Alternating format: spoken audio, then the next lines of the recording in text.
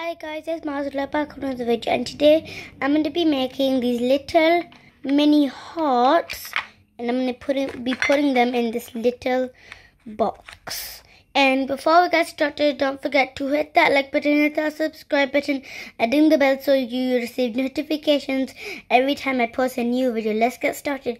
So the things you will need will be some cream, some chocolate, a hot glass of a jar with some boiling water, a little box or container, this is optional, and some type of mold to make your little hearts. You can make any shape you want. I'm going to be making hearts today. So I've already melted some chocolate.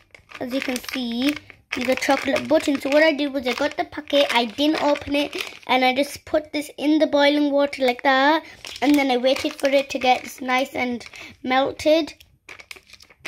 And now I'm just going to cut it open with some scissors, if you just bear with me.